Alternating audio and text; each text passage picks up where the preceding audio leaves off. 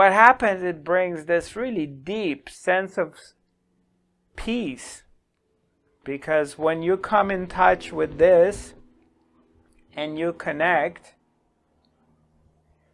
this anxiety, this nervousness, this fire, this tingling, this weirdness in the world that you're left out, you're on your own,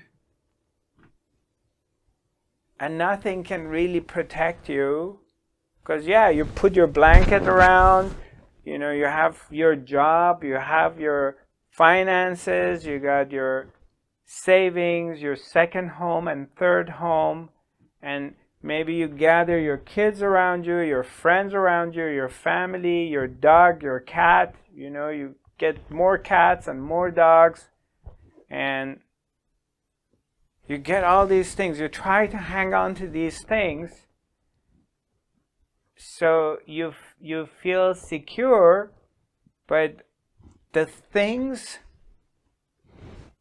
it's just give you a partial security, but then all of a sudden another news come about coronavirus, or a new one, a new version of it, that this one is definitely going to kill half of the population, and everything is down the tube.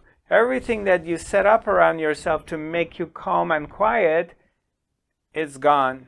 Now you're back into this turmoil. So the turmoil, the inner turmoil, is what is ripping you into pieces, or whatever that is. And then as we're getting older, it gets worse. Because most of us going to find ourselves being alone. You're getting older. People are leaving. The world is changing. You feel left out. You feel lost.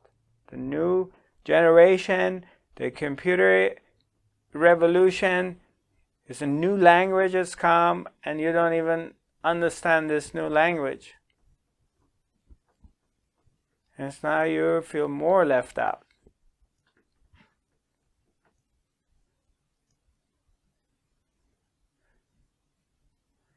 You can't find any securities in it because it's just simply not there. No matter how hard you're going to be struggling, hanging on to it, it's not there. And then betrayal starts to happen. You get betrayed. Betrayal after betrayal after betrayal. Everything starts failing you. Your body starts failing you. You're hanging in there really hard. You're a tough cookie. But everything starts to fall apart.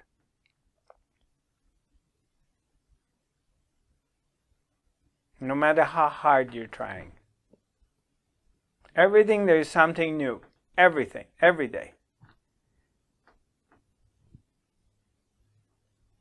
One day is all of a sudden your eyes, they're not seeing very well. Okay, you're going to start fixing those. The next thing is something weird starts happening on your face, and it's twitching. It's twitching. So you fix those things. Then something else starts to happen. Every day there is something. But then you start connecting to this place, and all of a sudden, all of these worries, all these problems, all these things that are troubling you, they disappear. They're not there. Because you start to access your fifth dimensional self. You're accessing this other part of yourself, which is wisdom. It's quiet. It's the master. It's unattached.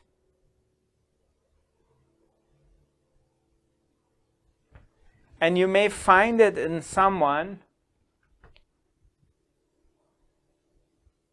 okay, and you want to be like that.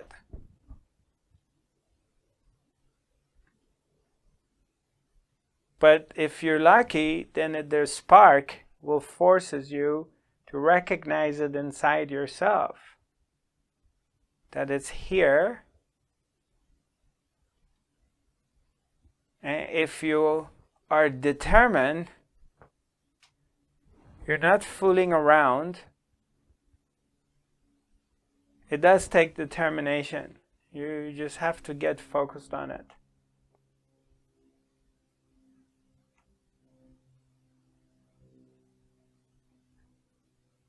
And dive into it deeper.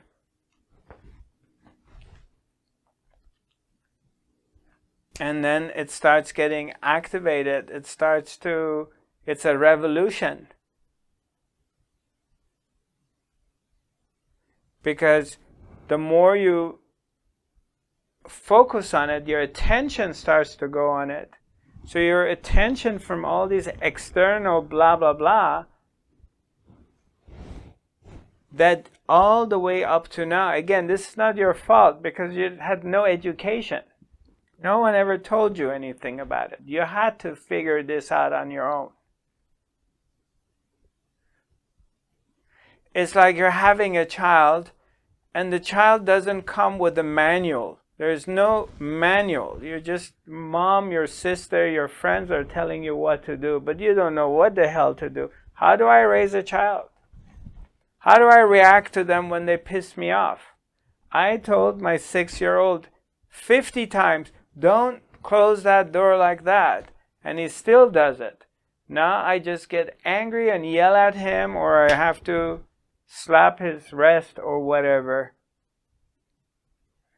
How do I deal with it? You don't know how to deal with it because they don't give you a manual what to do. It's not like you went and bought a new Toyota and it came with its manual of how to deal with it. You have no idea how to deal with it. So it's very confusing. Same thing here. You don't know what to do, but you know you need to do something. And something from inside is pulling you in that direction. So,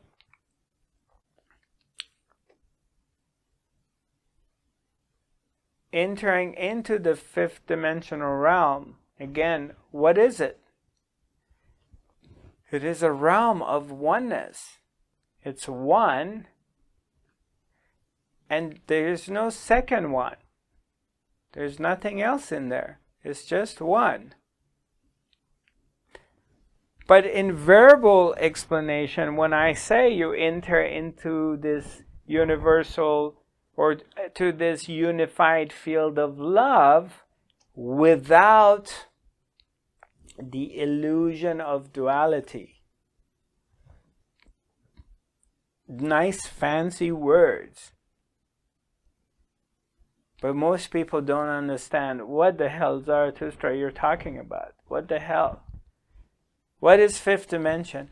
A unified field of love without the illusion of duality. The illusion of duality. What is the illusion of duality? This world. An illusory world, a dream world that seems separated. Everything is separated from everything. It's a dream world. But in its essence, there is no separation. It's happening by one dreamer that's dreaming it. And the same thing, entering into this realm of fifth dimensional consciousness, what happens to you in layman's man language?